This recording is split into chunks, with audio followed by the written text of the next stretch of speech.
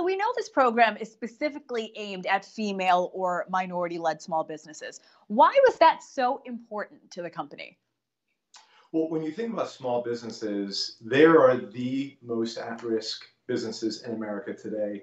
Some estimates show that up to 25% of small businesses, over 2 million of them, could face material cash challenges, could even go out of business. So as we think about distance learning, AT&T is contributing $10 million towards efforts to help our kids learn during this time.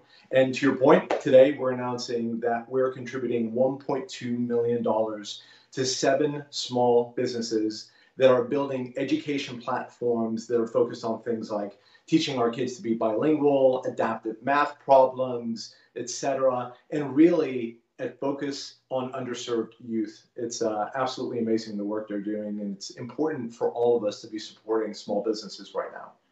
Absolutely. And Mo, I have to ask, when did this effort start? Was this specifically after the pandemic started with so many kids learning at home?